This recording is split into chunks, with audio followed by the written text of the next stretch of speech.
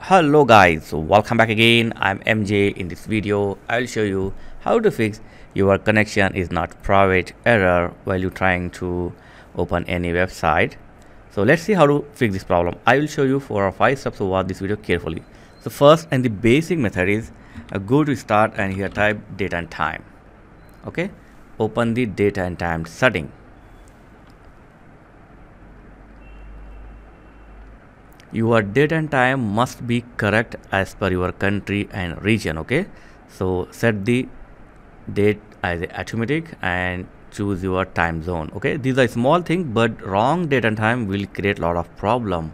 So set the correct date and time for your PC and laptop, and then close your browser and reopen your website. So hopefully this will fix the problem.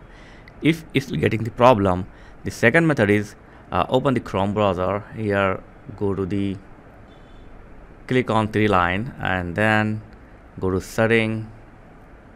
Here select privacy and security, scroll down and click on security. In the safe browsing you can see there is a 3 option like enhanced protection, standard protection and no protection. So at the bottom you can see secure connection, so turn off this. Okay, turn off this, and then you can also choose the no protection. It's up to you. If you want, you can choose the no protection. Okay, so do this, and after this go to this website and click on that website and remove the S from HTTP like this, and then press enter. Your website will open. But after you browse your website, again go to the security and then simply check on the standard mode and turn on your secure connection. This is a good thing because this will protect your PC from the dangerous website and download. Okay, so after you browsing complete your website, you can undo this setting. Okay, this is a second and powerful method. If it's not working, then the third option is right click on your network, go to properties, go to change your router setting, right click on your Ethernet or Wi-Fi, click on property, and then click on or select the Internet Protocol version 4, then properties, select the use the following DNS server, and here type 8888, and in the alternate DNS server type 8844, and then click apply, OK, and close everything.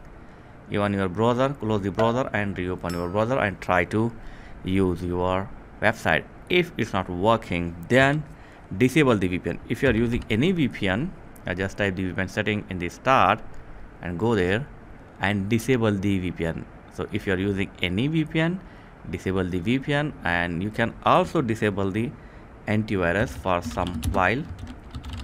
Okay, type Windows security here, go there, virus and threat protection. Okay, manage setting and turn off the your antivirus. After use your website, you can turn it again. So turn off and use your website and then turn on. Okay, yeah. And if you're still facing problem, then the next method is open your website like this and click on this error, and now type from your keyboard, this is unsafe, and that's it. Your page will reload and you are redirect to your website. Okay, so these are 5 or 6 methods I have showed. So let me know in comments which option or which method fix your issue. So thanks for watching guys. Catch you next video. Please like, share and subscribe. Thank you very much.